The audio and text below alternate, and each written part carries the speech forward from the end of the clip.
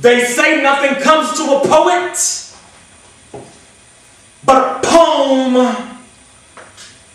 So if I was a poet, I'd throw my poem off of an all-optimum acoustic acid, allergy, acne, acid alliteration, and watch my words stop conversations like your head upside down, stopping blood circulation, and watch my poem do a backflip, poof tab, saying words backwards into the air like gymnastics.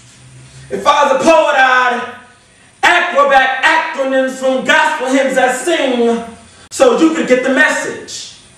I'd turn my poem into a song so it can even be sung from a broken record.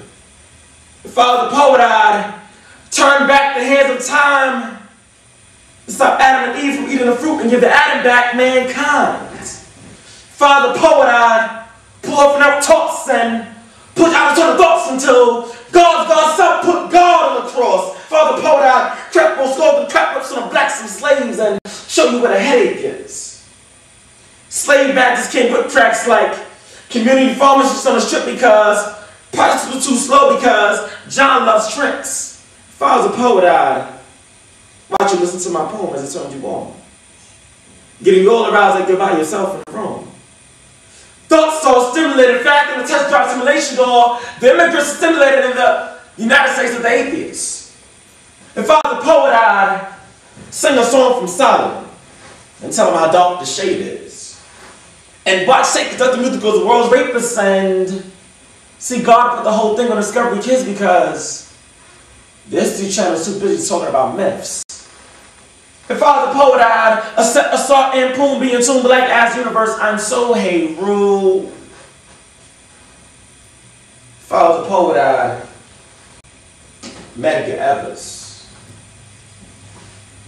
Marie Barack Roy Wilkins till my Malcolm X's cover the White House building and Dr. King over children, but tell them to stop dreaming cause Nat Turner's in the background so we repeat about Newton. More shots of empty dog holes than semen cause Che Guevara is screaming la revolution while Patrice Lumumba's taking a beating.